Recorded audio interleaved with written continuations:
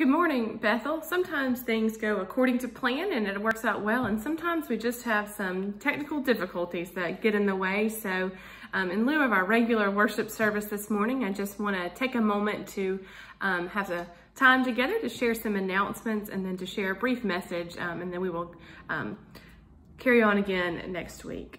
We will not have any meetings in person this week. Bible study will be done via Zoom, so we hope that you can join us and that everything is worked out by then as we gather. There's also a fish fry this week at the Echo Fire and Rescue. It will be Saturday, July the 11th from 4 to 7 p.m. They'll have fish plates for sale for $10. It's carry out only. You can't eat there. It's a full plate though with fried catfish, slaw, fries, hush puppies, and cakes. So we hope that you can come and support them.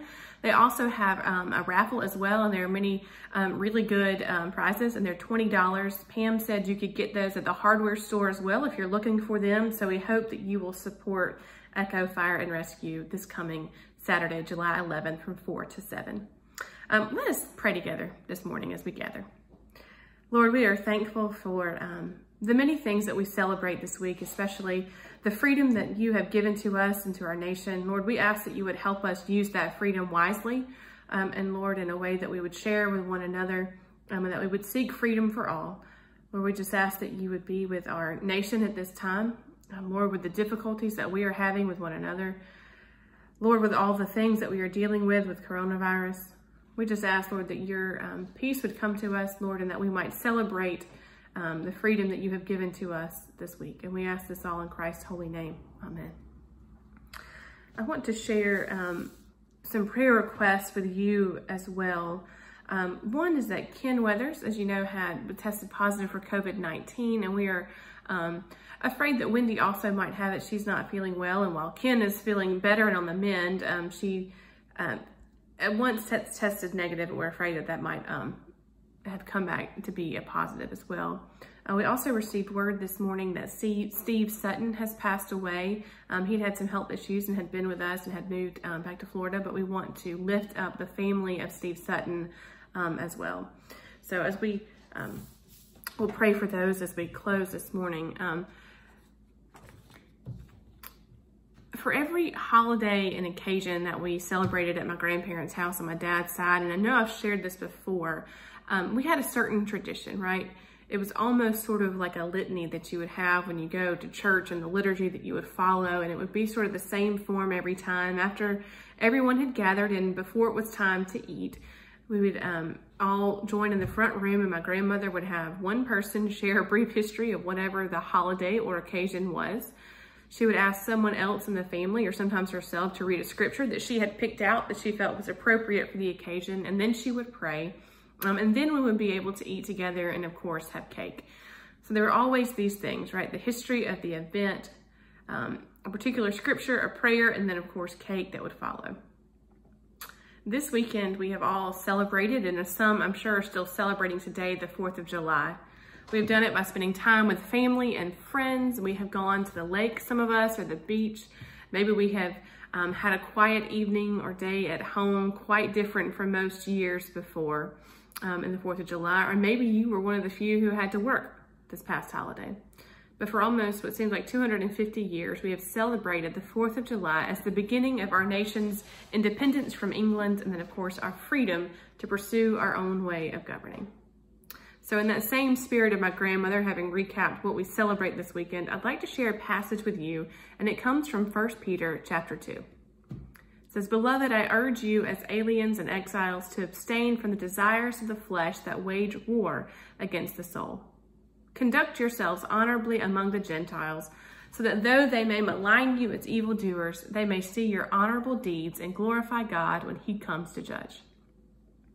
For the Lord's sake, accept the authority of every human institution, whether of the emperor as supreme, or of governors, or sent by him to punish those who do wrong and to praise those who do right. For it is God's will that by doing right, you should silence the ignorance of the foolish. As servants of God, live as free people, yet do not use your freedom as a pretext for evil.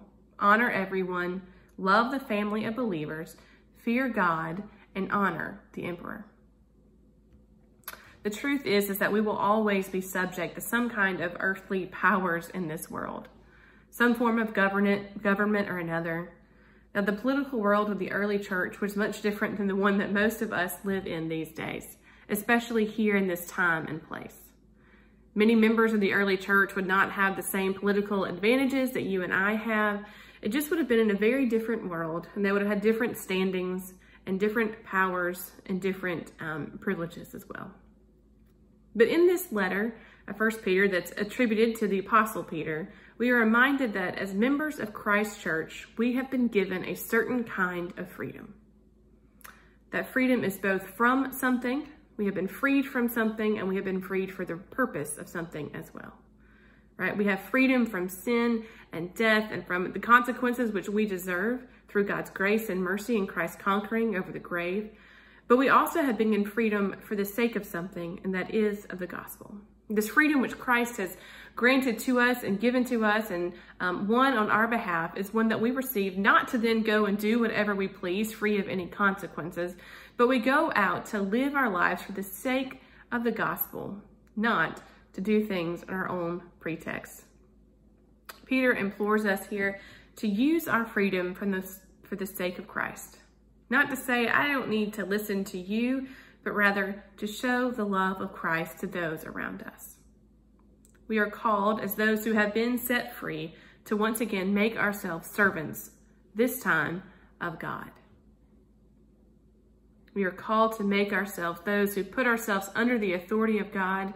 And Peter says here to honor everyone, to not see ourselves as better than anyone else, whether they are inside the church or outside, to love the family of believers, so to seek peace and seek to live with those who are part of the body of Christ and at the church, to fear God, to heed and understand the teachings of Christ, and even to respect the governments around us. Not to say, well, I am of Christ and have freedom in him, and so I do not need to listen to anything else, but rather to use our position in that freedom to say, I have freedom in Christ, but for the sake of others, I choose to live in peace with you as well. I choose to live under the authority and to use my position as one that gives a good and favorable impression of the kingdom of God. It says we are to use our freedom for the sake of the gospel and not, as this passage says, as a pretext for evil, for our own desires and selfish will. I hope that you find time this weekend, if you've not already, to celebrate the freedoms that we have in our country. But I also hope that you take time to celebrate the freedom that we have in Christ, to give thanks for what has been sacrificed for us in that, and then to choose to follow Christ and to be a witness to the great joy and good news that we each have found in God. I also hope that you find time to eat food and, of course, to have cake. And as we close this morning, let us pray together once again. God, we do give thanks this day for all that you have given to us. Lord, for the things that we are privileged to have because of where we are born, but also, Lord, for the privileges that we have because we have been born again through Christ's death and resurrection. Lord, we do lift up Ken Weathers and Wendy.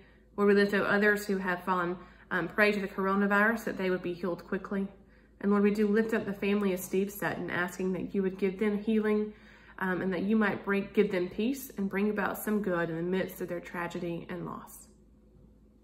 Lord, we ask that you might bring us back together safely to study your scripture on Bible study this Wednesday night through Zoom. And we ask that you would be with us this week, that we might go out and use the freedom that has been given to us for your good and for your kingdom. And we ask this all in Christ's holy name. Amen. Thank you for joining us and for staying with us for these technical difficulties, and we hope to see you again soon. Have a great week.